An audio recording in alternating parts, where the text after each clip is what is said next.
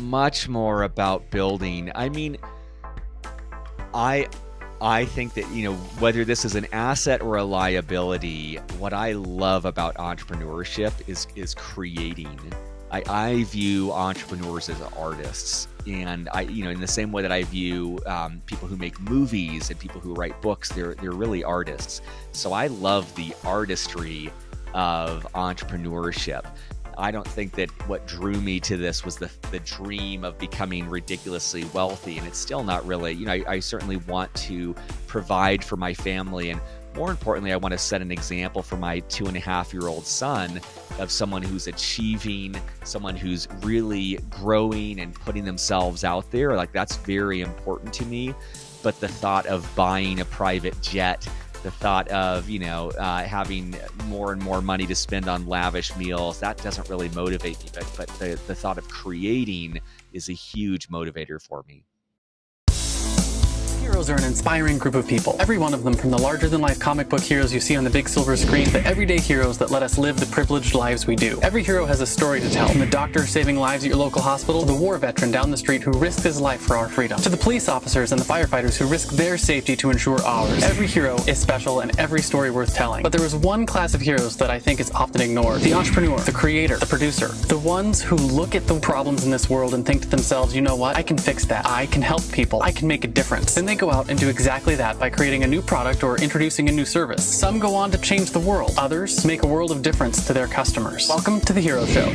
Join us as we pull back the masks on the world's finest heropreneurs and learn the secrets to their powers, their success, and their influence, so you can use those secrets to attract more sales, make more money, and experience more freedom in your business. I'm your host, Richard Matthews, and we are on in 3, 2, 1. Hello and welcome back to The Hero Show. My name is Richard Matthews, and today I have the pleasure of having on Justin Nassiri on the line. Justin, you there? Yeah, I'm here. Richard, thanks so much for having me. Awesome. Glad to have you here. So I know you said you were calling in from Denver, Colorado. Are you? Have you guys gotten to winter yet up there? It's so funny. We've been here 5 years, and every Halloween is just frigid. And Saturday, the day before Halloween, it was 70 degrees. It was beautiful. And I thought, this is going to be the first year that there's no winter on Halloween. And sure enough, come on Sunday morning, it was 40-degree high, 20-degree low. So winter is in full force now. That's funny. Yeah, we're in South Florida or Central Florida right now. We did a Halloween in Kissimmee area, and it was beautiful. So it was still like 79 degrees outside while we went for our thing, and then the next morning it was cold, but like cold in Florida is 60 degrees. So that's not bad. I would take that right about now. Yeah. So what I want to do before we get too far into this is go through your bio, and then we can dive into your story. So Justin Nassiri is the founder of Captivate.ai, a serial entrepreneur funded by Google's chairman Eric Schmidt, whose products have been used by more than 40 Fortune 500 companies and 50 million users. Justin's a marketing technology expert and founder of Captivate.ai, which turns a podcast episode into 3 months of social media content. You earned your MBA from Stanford and is a U.S. Navy veteran. Thank you for your service, sir. With 5 years of experience onboard nuclear submarines. So before we get too far into all of this, why don't you start off by telling me what your business is, what you're known for, and like basically the problem you solve for your customers. Yeah, so I guess, currently known for being the founder and CEO of Captivate.ai. And like you said, we turn a podcast, webinar, or event into a lot of content for our clients. And I think that what I'm known for along that is two things. First of all, companies invest a lot of money in what we're doing right now. Podcasts, webinars, they are exceptional tools to connect with your audience. And what frustrated me is I saw that most companies only get about 10% of the value of that long form content. So what we started to do is two things. We, first of all, take a video from a podcast or webinar. We turn it into what we call snackable content for social media. So they get about 20 to 30 videos that they can use on YouTube, Instagram, TikTok, LinkedIn, etc., to broaden their social footprint. But the second thing we do that's just as important is the data to go along with that. Because rather than having one metric, which is a podcast download or a webinar view, we turn that into about 30 data points with discrete messaging to see, okay, what specific bite-sized topic is resonating with your audience, which specific keywords and talking points are making an impact. And so that gives a lot of data and insight to our clients so they can change their sales, their advertising, their marketing based on what they're learning from our platform. Yeah, that's amazing. I was we're in a similar business. I know we mentioned before the call. I run an Yep. agency called Push Button Podcasts, Yep. and what we do is we essentially we help our clients build a content marketing machine. That's what I call it. Where the smaller companies that need to be getting into the content game, this thing they struggle with is like, how do I do this thing where I'm constantly everywhere, right? That you see the Yep. big companies doing. And what we tell them to do is, sit down and record a podcast episode once a week or batch Yep. record them at the beginning of the month.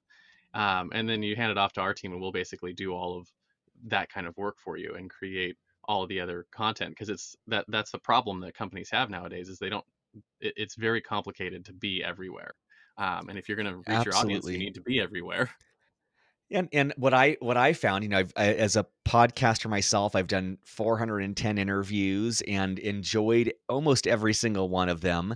If you ask me to sit down and write a blog post, I'm never going to do it. But if Yeah. you ask me to get on a Zoom recording or some sort of video recording with someone else and be curious and learn from them for an hour, I love it. Like the time flies by. And if you do it properly, as you're talking about, that can yield months worth of social content in a way that's painless. So I love that you're championing the sense of like a podcast a week is able to fuel a social media empire just like the big boys do it. Yeah, yeah. And it's the thing that makes me so excited about it is that it's a type of leveraged work. And leveraged work is really what, especially your small, medium sized businesses, they really need that because they don't have the huge Yep. teams to come up behind them and help them do those kind of things. So they have to use leverage, and you don't have to build specific content for every platform, but every piece of content should be optimized for that platform, which is a Yes. complicated thing to Yep. do. Yep.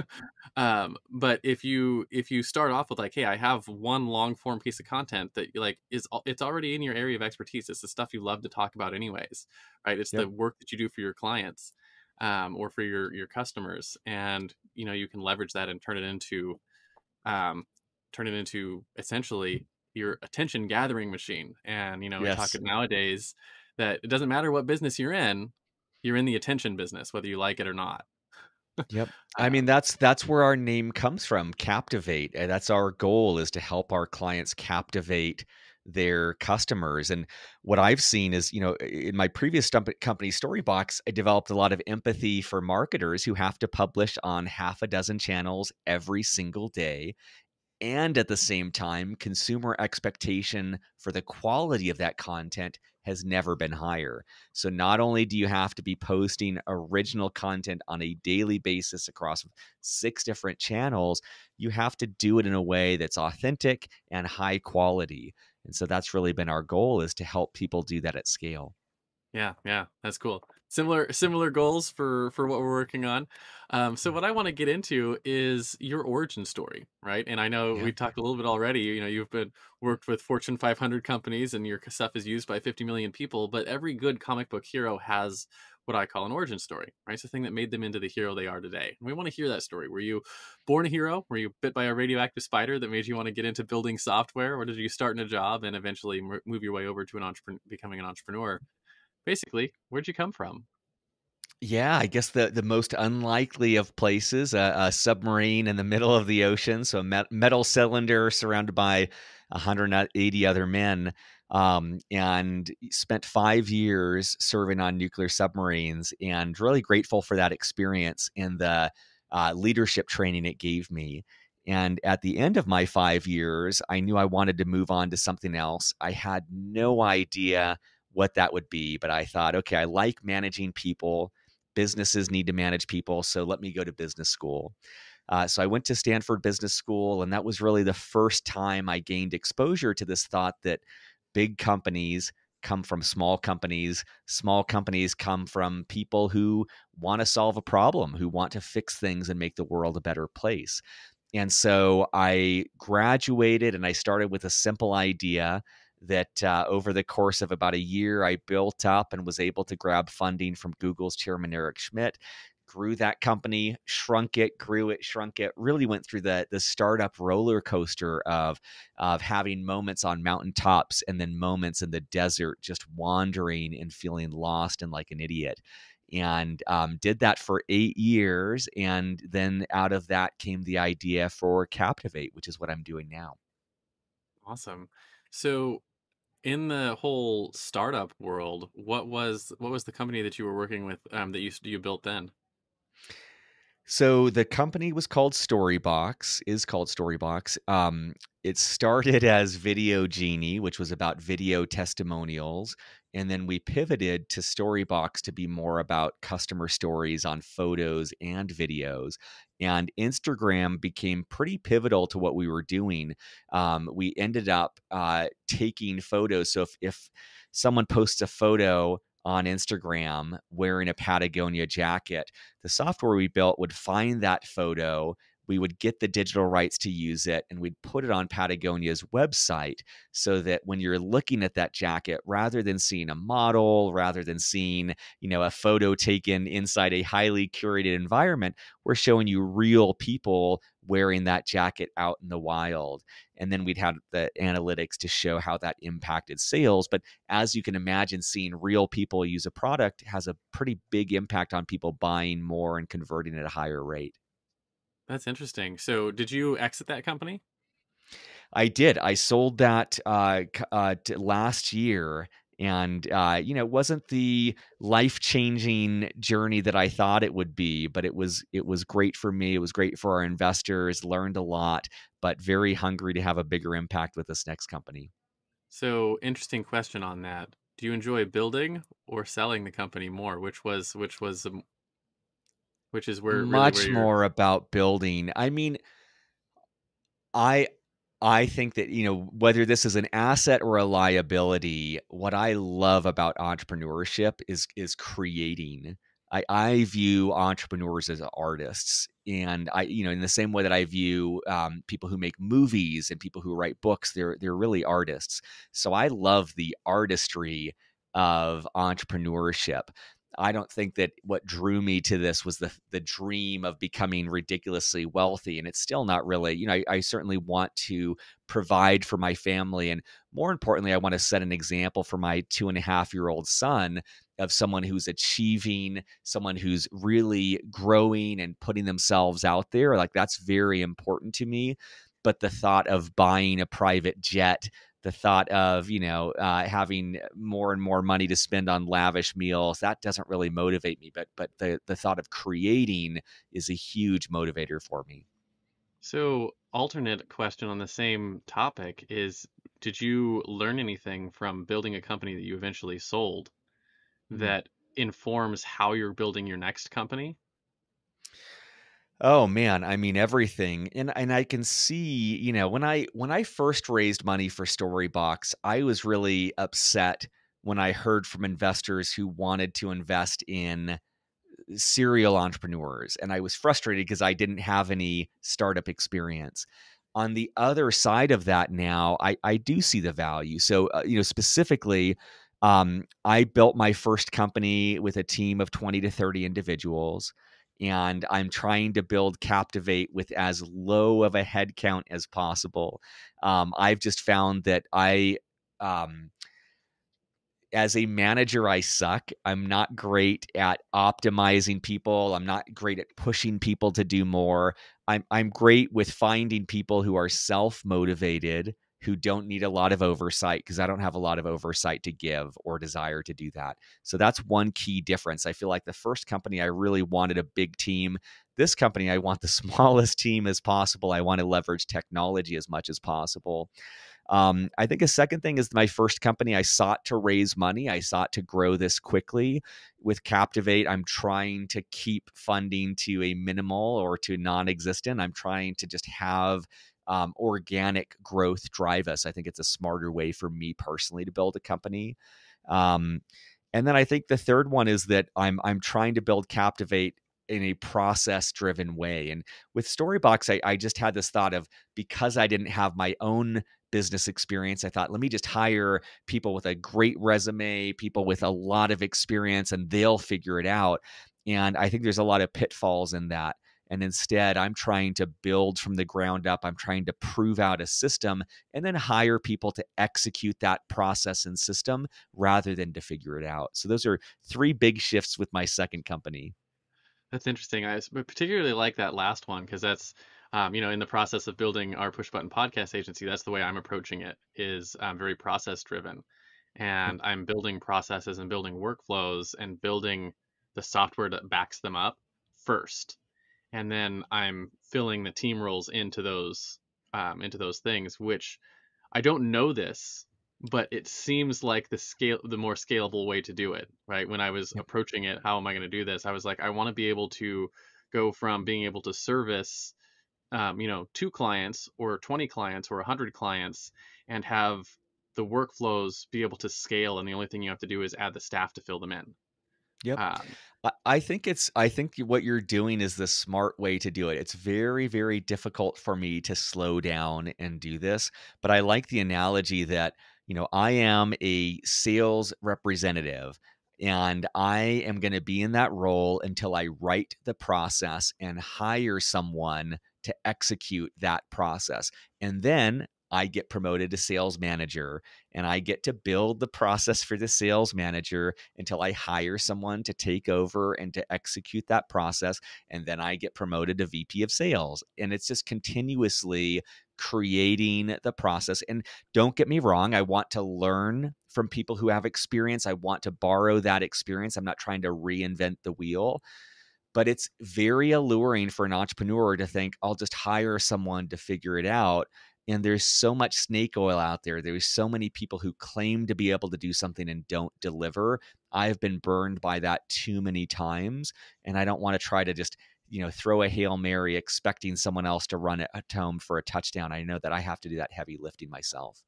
Yeah, one of the things, because I've been in the consulting business for a long time, one of the things that I've done for a number of clients that have done millions and millions in sales is do process development, right? Building Mm, processes when it came time to build my own agency and really start serving clients that way.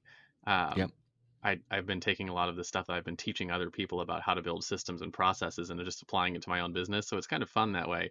But I've got a course that I'm in the middle of creating called Push Button Process.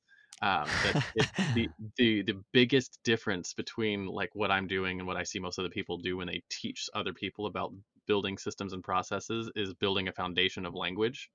Mm, And I think language is one of the most important things for anything you get into want to learn is understanding the language so you have like the mental hooks to hang things on, so to yeah. speak. So like the whole foundation of the course is teaching people what is a system, what is a workflow, what is a process, what is a step, and Yes. how do those fit together?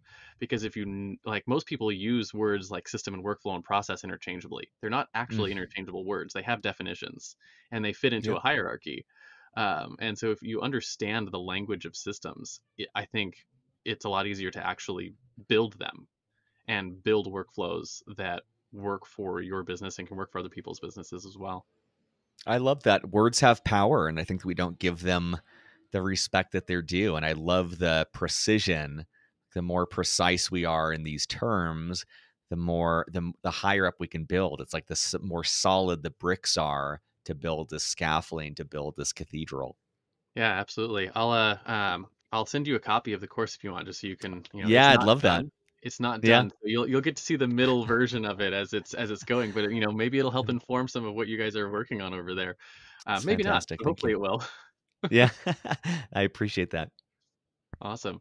So I want to talk a little bit about your superpowers that maybe you have developed over the course of time building these companies, right? Every iconic hero has a superpower, whether that's a fancy flying suit made by Genius Intellect or, the ability to call down thunder from the sky or super strength. In the real world, heroes have what I call a zone of genius, which is either a skill or a set of skills that you were born with or you developed over the course of time that really help you to, slay the villains in your clients' lives, so to speak, Yep. right? And the way I like to frame it is if you look at all the skills that you've developed, right? All the different like areas of expertise that you have, there's probably a common thread. that ties those all together. And that common thread is where you're going to find your superpower. So with that sort of Yep. framing, what do you think your superpower is? I think it's scrappiness and efficiency. When I raised money for my first company, Storybox, I remember an investor told me, "Justin, you've done with $10,000 what I've given people hundreds of thousands of dollars to do."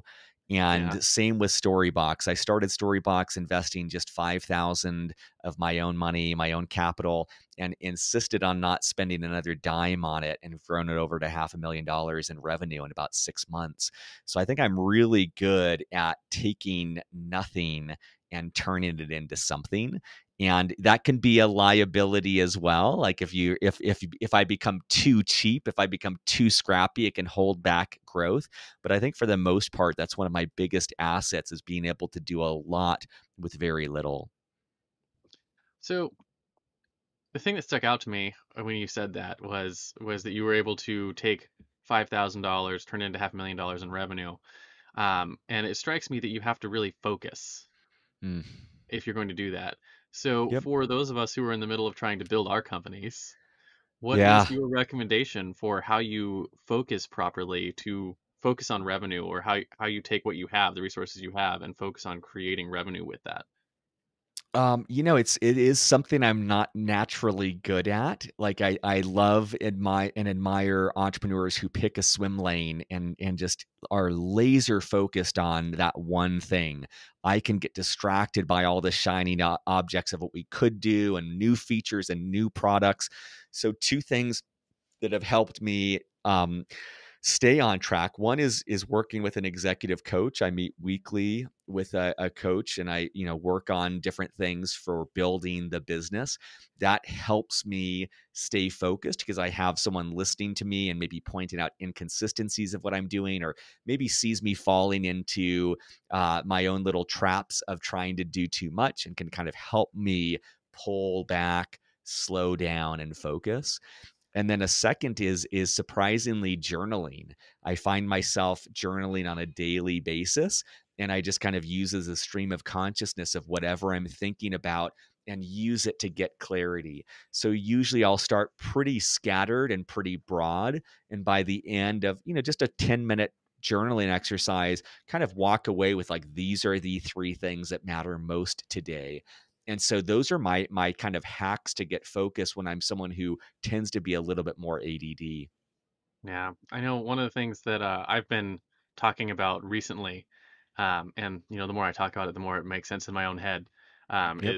is figuring out how to accomplish more in less time, Yeah. right? Because I travel full time with my family, and I'm more interested in my kids than I am in my business. I mean, sad for my Yeah. clients, but I am more interested in them than pretty much anything else. So I want to spend as much time as I can with them as possible. And in light of that, I'm generally like, how do I build my business and get all the things I need to get done with it in the littlest amount of time possible? And the thing that I've come up with over the last few years that I've been sort of testing rigorously is this idea of productivity is about stacking completions.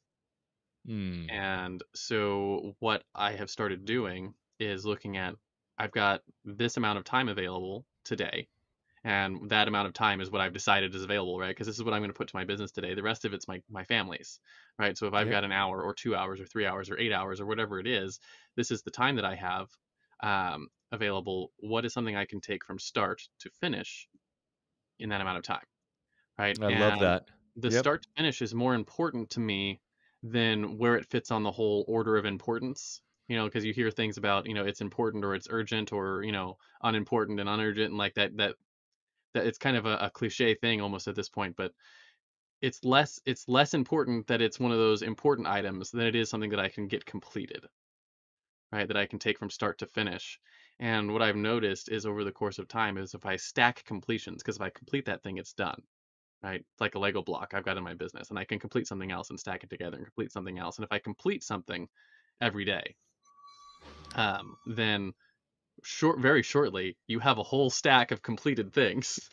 Yep. Um, I yeah, I'm taking I was taking notes. I wrote that down as you were saying that. I really, what I like most about that is that for myself, and I think for society, I think that we are taught to fragment our attention.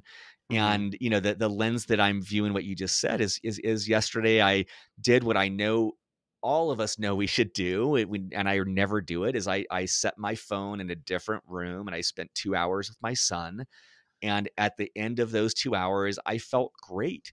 I felt focused and calm. I felt less stressed. I felt less, frustrated. All of these emotions that I took into our time together by just the act of doing one thing for a set amount of time, I felt better.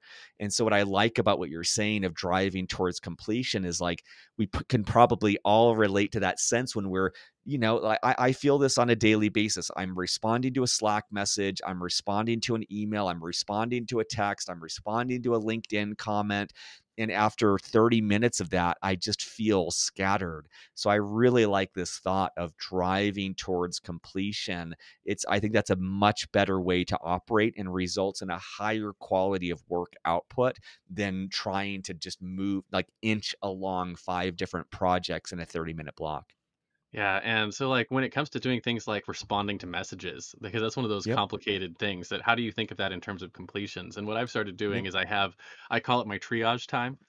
Yeah, I love And that. it's like okay, what I need to do is like I've got all these places where I got messages that come in. It's Facebook Messenger, it's email, it's our Slack channel, and I'll go through and I'll basically look at each one of them, and it's like the completion for that is I've looked at everything and decided what the next steps are, right? So the completion is knowing what the next steps are on all the messages, right, and Yep. all the things that have come through, and then I've completed that portion. I've triaged it all, right? So Yeah. instead of looking at the message and be like, okay, this is this message here, and I need to respond this way, and I need to do these things in order to have that done. It's like, no, I know what that is, and I've set it into my next box of like, okay, Yep.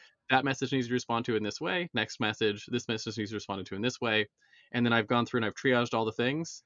And now my next completion is like, okay, message number one needs to have those things done with it, and I can complete that thing. And I'm looking at Yep. each thing in terms of what's the completion. I Um, love that. I think that's a great approach. Yeah, so far it's working. I've been doing it for a couple of months now. And what's interesting is it came from a renovation project I'm working on, right? So we're Mm. we're renovating the RV. And one of the things I realized is like since we live in it and travel in it, renovating it means like we have to pick something to renovate and we have to take it from start to finish because we have to use it like now.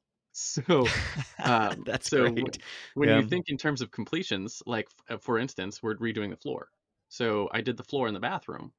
And so I had a Saturday afternoon. I was like, I'm going to rip it all out and put it all back in, and I'm going to finish it.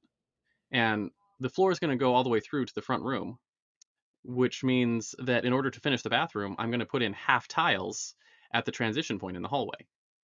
Which means when I go to do the rest of the room, I'm going to have to rip out those half tiles. That's waste, right? It's inefficiency, and as entrepreneurs, we sort of tend to hate inefficiency, and so we'll leave projects unfinished and transfer to something else, right? And it's not completed. So you'll have a bathroom floor, metaphorically, with the tiles all the way up to just the edge where it's sort of jagged because you didn't finish the tiles. But you're like, I can't get to the rest of the room right now because like that's a bigger project. So we'll leave something unfinished. So what I actually did was I finished the floor, like transition strip the whole thing. It's finished, which means I'm gonna have to pull out the transition strip and those three tiles waste when I get to the next room. And so completions, when you start thinking in terms of completions, you start thinking in terms of like, if building some waste into your process helps you have completions. So to put that into the business world, like one of the things we do is build email follow-ups, right? And say you're building like we do like an evergreen webinar follow-up, and then we'll build another stack of follow-ups that go in between it, and you'll have like a couple of emails that transition between from one set of stories to the next set of stories to open the loop. And if you Mm. were thinking in terms of completions, you might build that entire project, the first set of follow-ups, and the last email you would close all the loops in that, just so it was done, right? And it's Yep. done and it's finished. And then you build the next set, and you'll build all your open loops and everything, and you'll finish that. And part of that inefficiency is I'll have to go back to the first one and open some of those loops so they can transition back into the other one, right? But that's okay because who knows how long it's going to take me to go from this set of things is done to this set is done. But if I've got that complete, I can use it. I can plug it into my business and have it going and doing its thing, right? And so Yep. I started thinking of everything in my business is how can I complete it, even if it means I have to waste a little to make sure it's done. I think So that's great. I think that's a great approach. yeah, so far I said it's working, but if let me know how it goes if you start using it.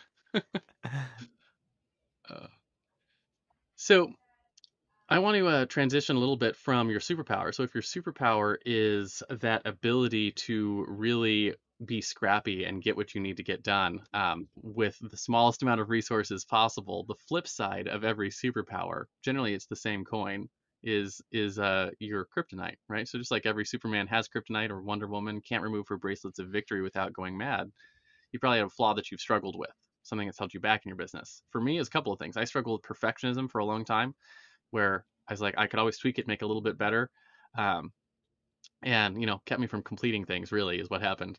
And, I also struggled with lack of self care, which means I didn't have good boundaries. I let my clients walk all over me, I let my time walk all over me. And learning how to fix those things really helped take me to the next level. So I think more important than what your flaw is how have you worked to overcome it so you can continue to grow your business? Yeah, I think that one of them, there's certainly many, but I think that one of them is managing, and that the hard part for me with this flaw was with a background in the Navy. I wrote my business school applications to Stanford saying, "Yeah, I'm a manager. I've led people. I lead these teams of 200, and I sold that vision to investors with Storybox. I'm going to build this great team. I'm great at managing." And it was probably 4 years into my time at Storybox where I realized I'm actually a horrible manager. Like when I see great managers, they are exceptional at drawing out that incremental 10% out of everyone they work with, just really being able to motivate and manage people in a way that gets more out of them and gets more out of a team. And I hate that. I love doing my own project. I love tinkering. I love building. I love visioning what something should be. But when it comes to the day to day oversight of individuals, that really saps my energy. And so I've had to build around that. I've had to build in people who are better at that than me. I've had to find people that can work with very little oversight, very little structure, and kind of make their own way or follow my processes. I've had to build processes and ways to measure that in a way that's easy for me. So it's something I'm continuing to try to buttress up against to try to fortify, but the act of kind of optimizing individual performance is something that I'm not great at. So if it's something that you're not good at, you need to have it done. You're working on hiring people. One of the things I've learned from lots of ultra successful people is they focus on the one thing they're good at. They focus on their superpower, right? And they let other people shore up their weaknesses and learn to delegate that. And so I'm curious, how have you worked to sort of overcome that Yep. and really focus on the thing that you are great at? One thing I love about technology is it helps me with that, right? So if I can if I can build a feature in our platform that does something, it's one less or five less people I need to have doing that. So I think that that's one thing is just playing to my strengths of saying like I want to build software, I want to build something that solves a problem rather than relying on humans. That's certainly one way. A second way is I love there's a quote from the author Herman Wouk, who wrote the book The Caine Mutiny, and he said the Navy is a system designed by geniuses to be run by morons. And what I took away from that is the importance of building a system with interchangeable parts. So whenever there's something that needs to be done, I create a process. It's usually a Google sheet with a video that kind of shows what it's done. But that means that if I hire the wrong person to execute that process, it's not a big deal. I can instantly get rid of that person and replace them with someone to follow that process. There's less institutional knowledge that becomes a risk of losing. So I've tried to build things in a component way where I'm not overly reliant on any one person, and I can have discrete people doing discrete jobs that are measured in discrete ways that I can automatically fix and replace if they're not performing in the way that I need. Yeah, that's very well thought out. I know one of the Thank things you. that I talk about in my course on building systems is learning Mm. how to silo tasks into Mm. strength areas. So as a for instance, right, in our push button podcast service, we do, if we're going to create the derivative content that is taken from the large thing, each piece of derivative content has asset sets, right? So you have your graphic assets and you have your written assets and you have your multimedia assets, and those things all require different skill sets. And what's interesting is they also have sort of dependencies. So your graphic assets and your multimedia assets require the written assets to be done. Mm. um, and then you have your publishing things. And one of the things that I've started working on is like how do we silo all of those and then silo them in an order that makes the most sense. Mm. So is you can bring in a writer whose skill is writing and have all of the written assets done at one time. So titles, subtitles, tags, short descriptions, social media posts, show notes, blog articles, everything written from one long form piece of content all at one time by one person. Then you can take all of those assets and move them over to the next silo. Yep. And the next silo, right? And because they're siloed like that, and it's, even if you have one person that's working in multiple silos, the the work is efficient that way. But it's also Yep. easy to train and easy to fill positions where you're like, hey, this is the thing that needs to get done here. Yep. So yeah, I think it's the same kind of like thought, right? Because I'm the same way. I'm terrible at managing people, but I'm really good at understanding like what I need to have built. Yep. I love So that. I love that. yeah. So I want to talk a little bit about your common enemy in your business, Captivate, specifically. Right. So every superhero has what I call an arch nemesis, and it's the thing that they constantly have to fight against in their world. In the world of business, it takes a lot of forms, but generally speaking, if we put it in the context of your clients, it's a mindset or it's a flaw that they have when they come to start working with you that you have to fight to overcome, right? Over and over and over again, because it always shows up, right? And if you had your magic wand and you could bop them on the head as soon as they signed on the dotted line, and you could actually get them the results they came for, what is that common enemy that you seem to have to fight against in your business? I see it in business owners that we work with, but it's certainly prevalent in society is the desire for a quick fix, a quick win. And what I am trying to preach to our customers and our prospective clients is the same thing that works in fitness and works in investing works with social media and with marketing. So we get stronger physically by exercising every day, day in, day out. It's not sexy, it's not glamorous, but it creates results. We become wealthy by setting aside money every single month without exception. That's how empires are built, is by being prudent and setting aside money and saving and investing that wisely. It's the same for social media. People are trying to sell virality, which cannot be sold, but we can offer more lottery tickets. We can offer a system to publish high quality content every single day, day in, day out. Some of those posts will do great, some of them won't, but that's what we're selling is the ability, the ammunition to post consistently high content, high quality content. Over time, that builds up a massive audience. Over time, that builds up trust and engagement. But oftentimes, we find people looking to have a single post do everything, and that's expecting too much. So what we're trying to do is kind of teach people a better mindset, which is consistent action can move mountains, and that's what we aim our clients to do. Yeah, I love that because one of the things I tell all of our clients is that you don't get into the content game for a short period of time. You get into the content game for the long term, right? Which is why we Yep. have the whole leverage idea. It's like if you need to do this every day all the time, how are you going to do it without like having it take over your business?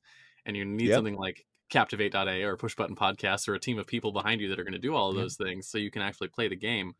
But you have to have more times at bat, right? You're not going to a hundred get up percent. and knock it out of the park like Babe Ruth the first time that you go out and create a piece of content. You need to have a lot of Yep. times at bat over and over and over again. If you look at like, Babe Ruth's batting record, he struck out more than he hit home runs, but because he was at bat all the time, right, you have more opportunity to hit home runs, right, to get Yep. that viral content. And so, yeah, that's exactly what people need to be doing is they need to show up all the time.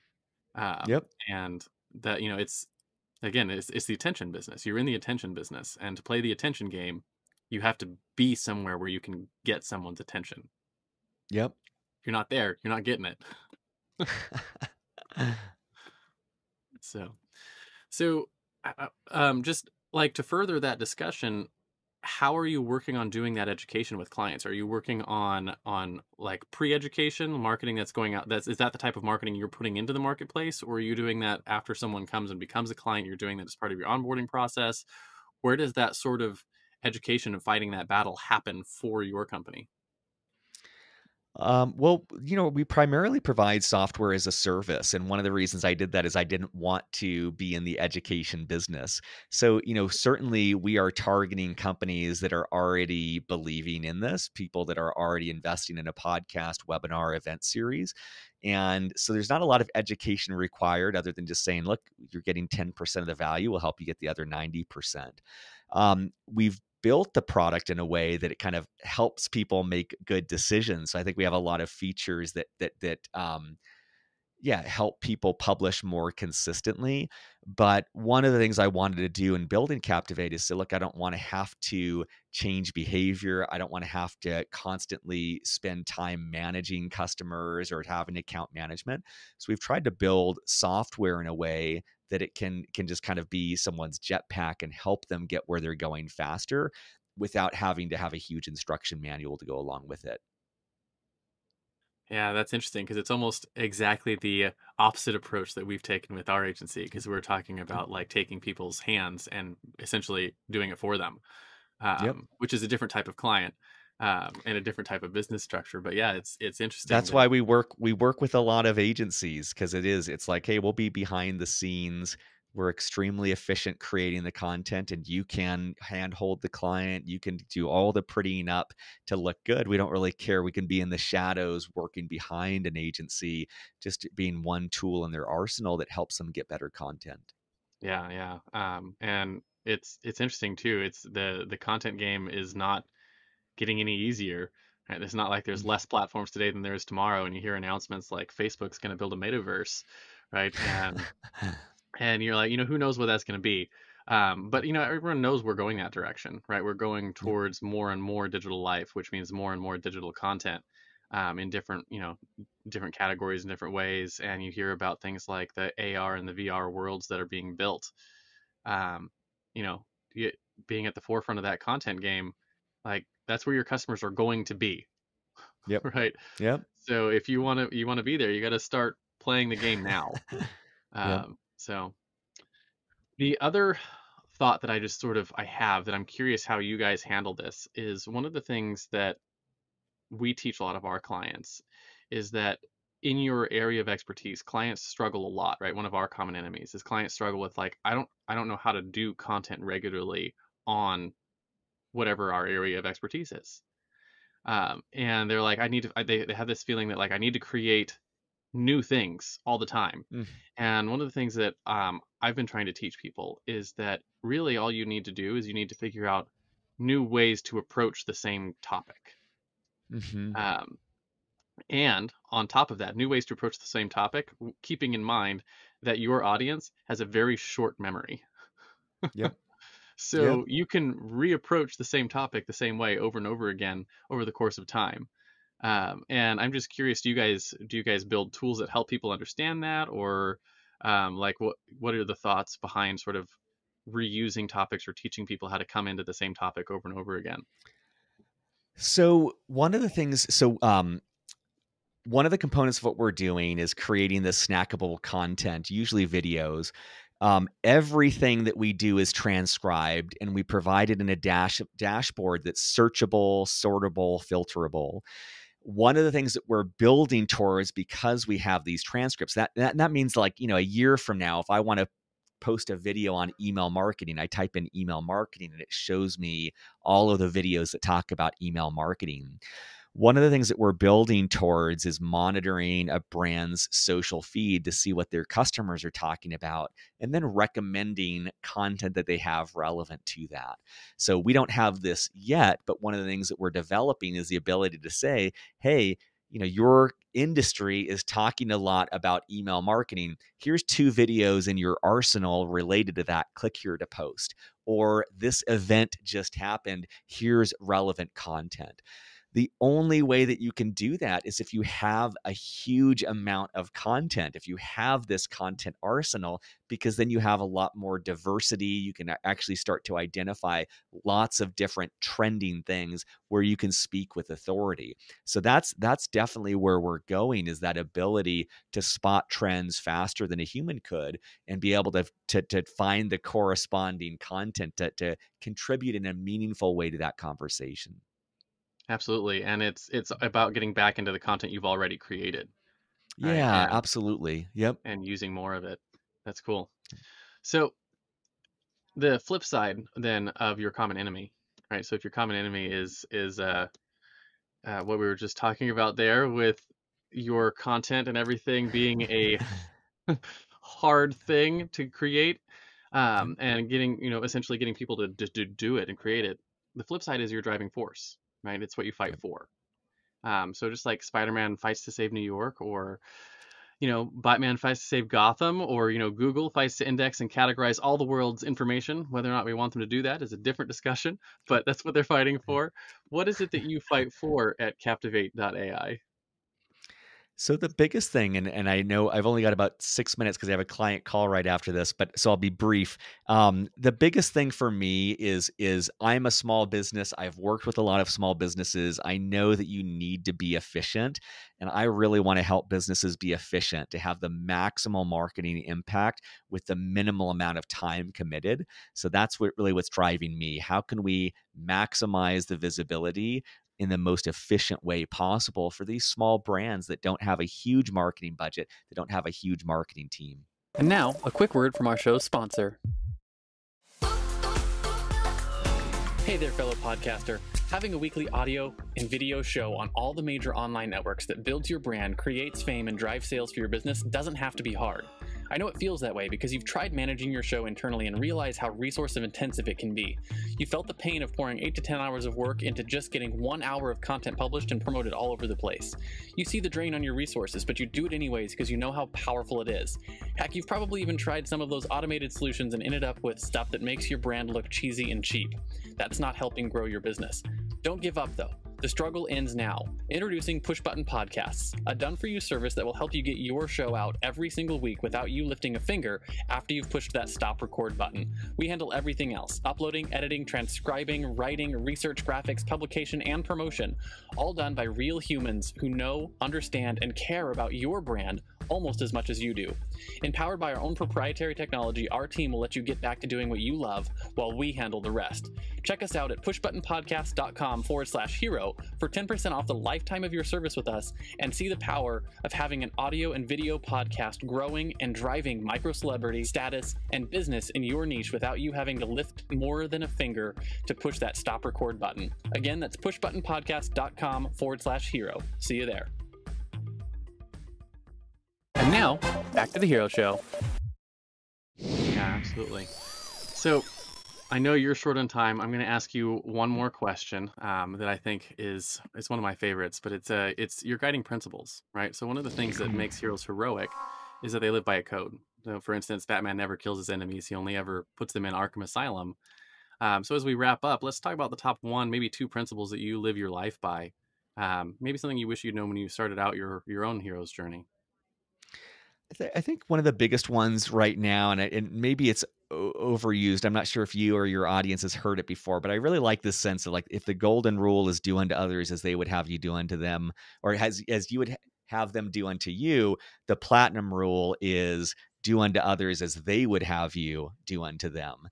And I can get caught in this mindset sometimes of, this is what I want, therefore this is what I'll do for my clients.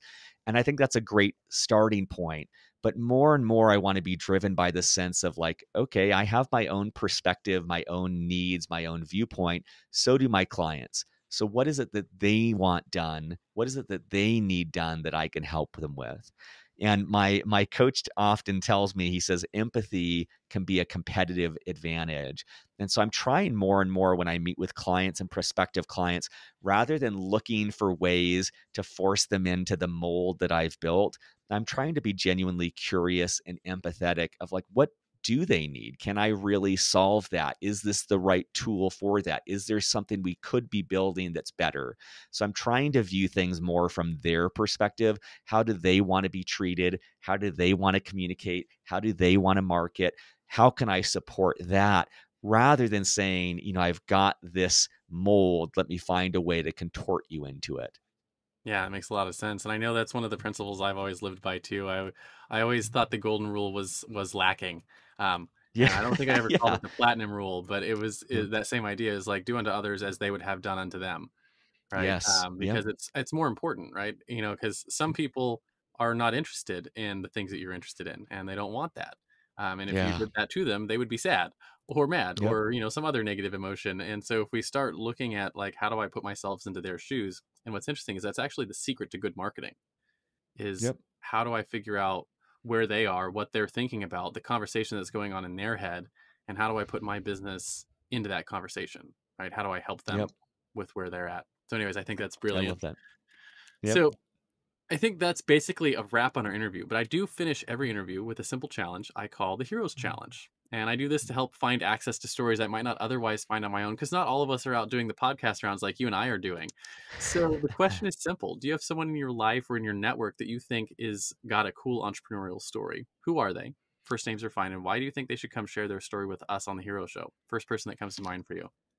Yeah, first person's a guy named Andy Moat. He runs a company called Gated. And what I love about this is he recognized that we all get emails from people that, we don't want to be hearing from.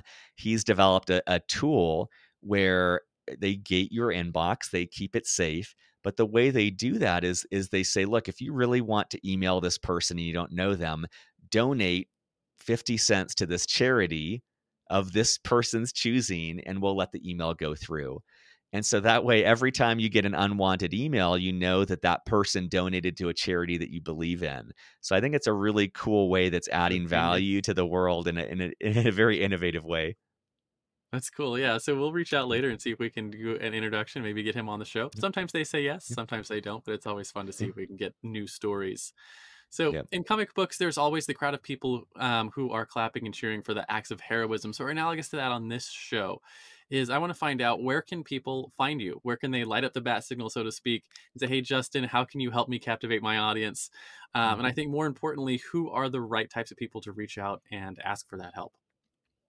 I really appreciate that. So my email is justin@captivate.ai, or excuse me, if you go to captivate.ai, we have a lot of call to actions to request a demo for me or someone from my team to see if we can add value. I would say in general, always happy to chat with anyone. In general, we tend to work with companies that are already investing in a podcast or webinar or live event series. So that's the easiest place to start with our self-service platform. We do work with larger companies to help them create webinars, podcasts, things like that, but it's a lot easier if you already have that, because we're going to instantly add value by creating more content and the data to go along with it. Awesome. Thank you so much for coming on the show today, Justin. If you are listening to this and you are already creating content, definitely take the time to reach out to Captivate.ai. I know we're going to be looking into it personally over at Push Button Podcasts to see if it's a tool we should be adding to our arsenal. But yeah, I appreciate you coming on and sharing your story today, Justin. Do you have any final words of wisdom for our audience before I hit this stop record button? Now I love what you're doing, and I really am grateful for the opportunity to share my story. Awesome. Thank you for coming today.